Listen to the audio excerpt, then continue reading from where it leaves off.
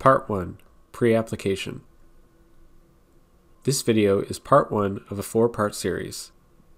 Please see the remaining videos after this one. The Registrar's Office is here to help while you're participating in the International Exchange Program.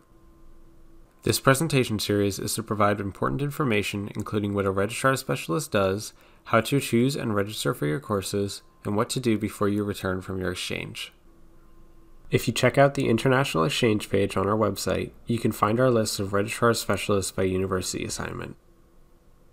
These Registrar Specialists will approve courses to fit into your program, explain the credit transfer system for your institution, maintain contact via Carleton Central and your Carleton email, complete credit transfer at the end of your study abroad, and add the study abroad designation to your transcript and diploma at the time of graduation. Please be sure to always include your student number and exchange institution in your emails. The study abroad designation is for undergraduate students who successfully complete enough credits at a non-Canadian university under a recognized international exchange program. Earning 2.0 to 3.5 credits will give students the notation with study term abroad on their official transcript and diploma. Earning 4.0 or more credits will give students the notation with study year abroad instead. Earning 1.5 credits or less will not earn this designation, so keep in mind that courses that are withdrawn or failed are not included in this count. The International Exchange application is available in Carleton Central, and we'll go through a detailed walkthrough of this process in the next video.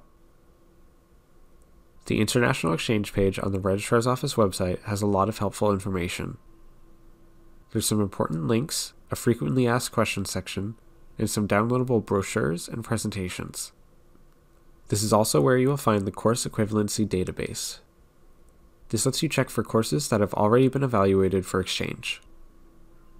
Please note that courses remain here for 3 years after students take them, so if there's not a lot of courses listed for your institution, it could just be that nobody has taken them for a while. Let's say you're attending Erasmus University in Rotterdam, for example.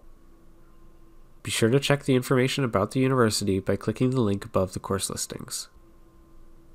You will see a list of courses that have been evaluated for other students in the past, along with their course numbers, host credit values, and Carleton equivalents. Some courses have direct equivalents, but most have one of these equivalents with the X's in their course code.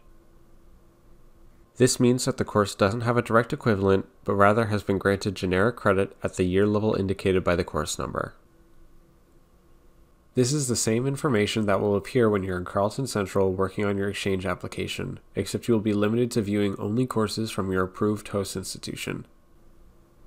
If you run into any problems, you can contact a Registrar's Office specialist using the contact list on our International Exchange page.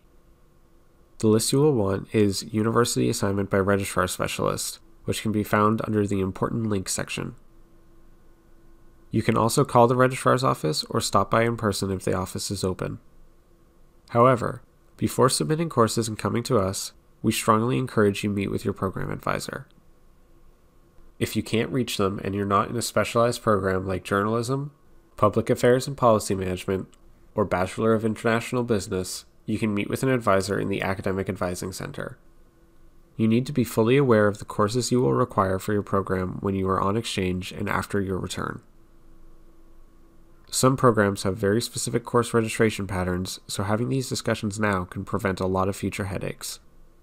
By the end of July, we will add the per-term tuition fee placeholder course, and payment must be made prior to the fall fee payment deadline.